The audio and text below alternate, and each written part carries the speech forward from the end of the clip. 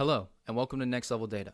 We're here to enhance professional baseball players by a data-driven approach to in-game strategy. Be sure to check out our previous videos on our channel for more content. Today, for our fifth video, we will analyze a right-handed pitcher for the Atlanta Braves. First start since September the 25th, and he's started against the right-hander. And JT, 108.3, Jay Bruce. Hoskins strikes. Swing and a miss. Kyle Wright was taken out of Vanderbilt University with the 5th overall pick in the 2017 draft by the Atlanta Braves. Wright made his debut in September of 2018 and made 4 appearances out of the bullpen that year. Over 2019 and 2020, Wright has been constantly bouncing back between AAA and the big leagues and has had 15 appearances with 12 starts throughout the 2 seasons.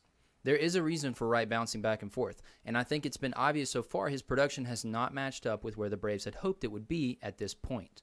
As we'll see, Wright has the tools to succeed in the big leagues, but hasn't used them correctly to this point. On this episode, I'll include suggestions on what I think Wright could improve on in regards to pitch shape, pitch allocation, and much more. So let's get started. Wright features 5 pitches: a four-seam fastball, a sinker, a curveball, a slider, and a changeup. There is a reason that Wright was drafted 5th overall, and was even talked about for being the popular choice to go 1st overall in 2017. And that reason probably has to do with the fact that all 5 of these pitches from Wright have the potential to be better than average big league offerings. But some adjustments and changes should be made to get the most out of his repertoire. Let's start with Wright's fastballs.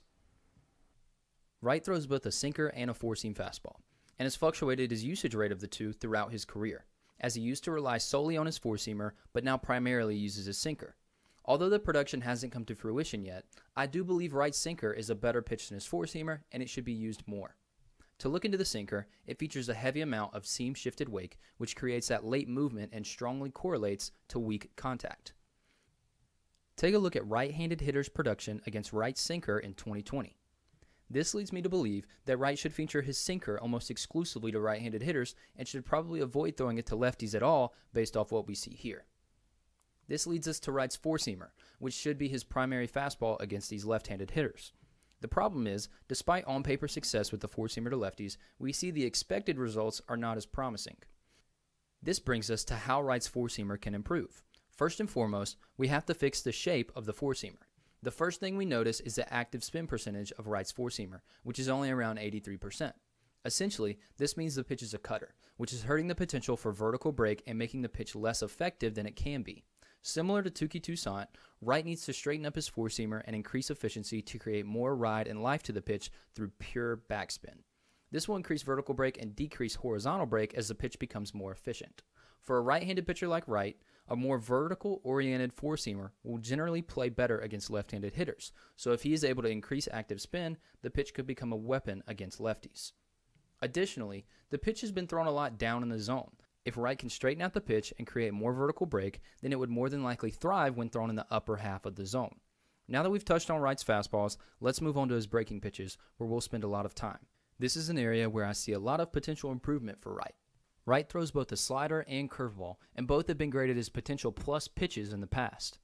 To start with the slider, this pitch can be a true weapon at times, and has even produced some very positive numbers in the past. This is most likely a result of the seam-shifted wake present in the pitch, which causes late breaking action. However, the pitch can still be improved mightily, and has some characteristics that leave more to be desired. To start, the pitch features slightly above average spin, but it seems like Wright doesn't take advantage of the spin, as his active spin averages around 25% and the pitch yields below average vertical break and horizontal break. In layman's terms, the pitch is in no man's land, and can often float into the zone for hitters when it backs up. Take a look at some examples. Not everybody can do it. Here, 3 Miami hits. Fly ball. Did you notice how there was almost no movement and the pitch just floated towards the hitter? Again, sometimes the pitch features more late break because of that seam-shifted wake, but often, Wright gets minimal movement from the pitch when it features this cement mixer shape.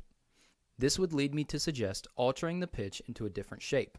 Wright and the Braves could go in many different directions with how to change the shape, but I believe the quickest fix possible would be turning the pitch into a gyro slider. A perfect gyro slider is essentially a slider that spins like a bullet or a football, which means the spin doesn't affect the movement of the pitch at all.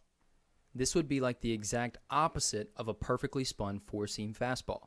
For the gyro slider, the only factor affecting the movement of the pitch is gravity. The gyro slider is basically just a shortcut to kill lift and get movement because there is an inability to create movement otherwise. Wright's present lack of movement leads me to believe that a gyro slider could be the most beneficial pitch for him to transition to and would also most likely be the quickest one to transition to. In addition, sometimes pitchers see an uptick in velocity when switching to a gyro slider. So it is possible Wright could see his slider creep into the low 90s if he made the switch. Also of note is that if Wright were to follow through with this change, he would most likely need to save the pitch almost exclusively for right-handed hitters, as the pitch is generally much more effective against same-handness hitters. Now let's dive into Wright's curveball. Wright's curveball was spun at 2,700 RPMs last year and features more of a present slurve shape that's more 10-4 shape than 11-5 or 12-6. This is reflective in not only the spin direction of the pitch, but also in the below-average vertical break and drastically above-average horizontal break we see here. Essentially, Wright's curveball has almost the exact shape as Adam Ottavino's slider. This means that Wright needs to either classify the pitch as a slider and use it as such, or shift it into a curveball, or possibly even both of these things. Keep the current curveball and call it a slider while creating a newer, more vertical-oriented curveball.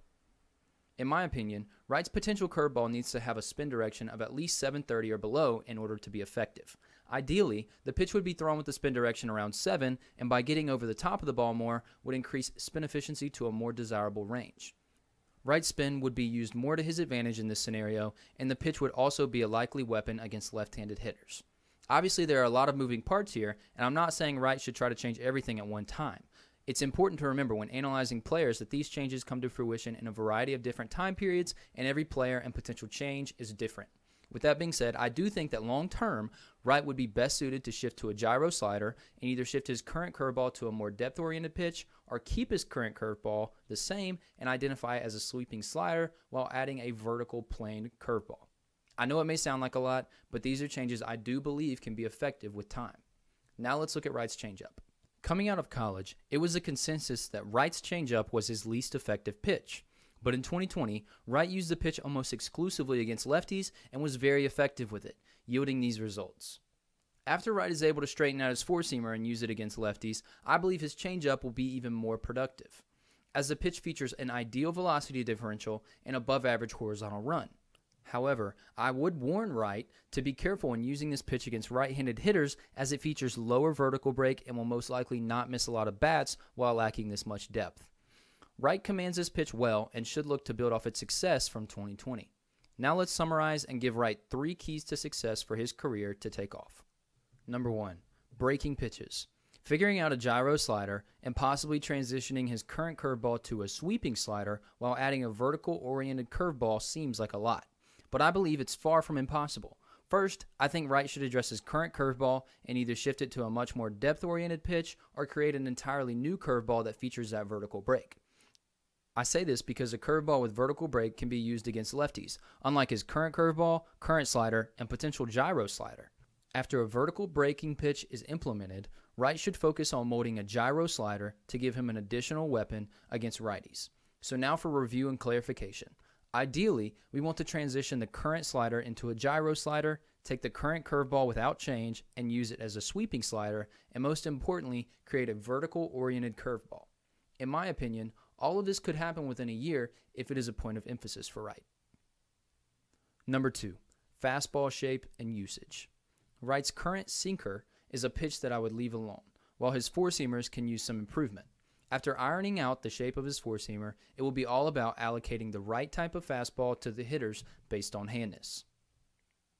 Number 3, attacking left-handed hitters. Wright needs to continue throwing his changeup to lefties, and after fixing his four-seamer, could see more success overall against left-handed hitters. Having a vertical-oriented breaking ball will also aid greatly in Wright's ability to get lefties out. In my opinion, Kyle Wright still has the ability and time to live up to his former top prospect and high draft choice ceiling. I hope he can implement these changes and see success in the big leagues soon. If you enjoyed this video, be sure to like, subscribe, and share. Also, feel free to follow us on socials at Nxt Lvl Data. Thanks for watching.